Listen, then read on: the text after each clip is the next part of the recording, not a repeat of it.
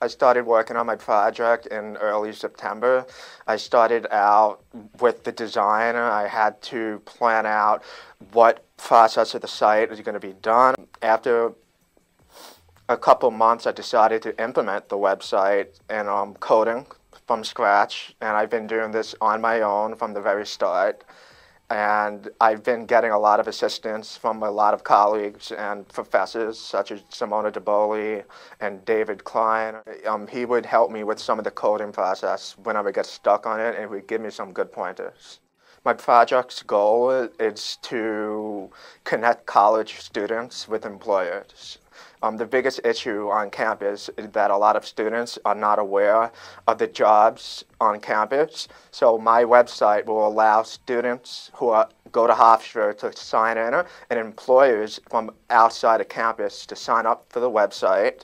And it'll be able to connect students. Students will be able to see what jobs are available, and they'll be able to see like a profile. So you can see like your resume, perhaps you can upload that, or you can upload your GPA and what you're looking for in a student. Another feature that I've been working on is called Job Matcher. And what Job Matcher does is it connects the student with the employer by email.